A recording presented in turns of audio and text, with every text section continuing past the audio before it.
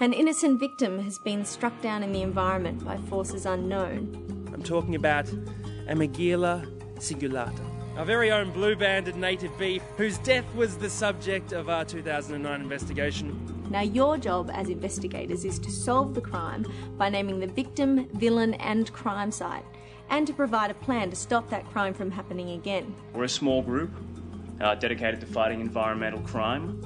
After all they do for us, and so skilled, the way they communicate to each other about food, you know. Actually... And a jiggle here and a tap there. This year we had 26,000 students put their fine, young, sharp minds to solve an environmental mystery.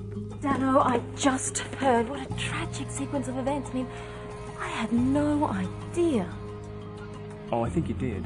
The first team to submit a correct accusation did it in just 14 seconds. It was just an insect. All gone. It's just been a fantastic achievement once again. And so our winners for 2009 in the Creativity Award category are 4-5B from Parramatta East Public Schools. The blue-banded bee is important for fast pollination, for habitat clearing, decreases population. The town must act right away if they want this precious critter to stay. The blue-banded bee.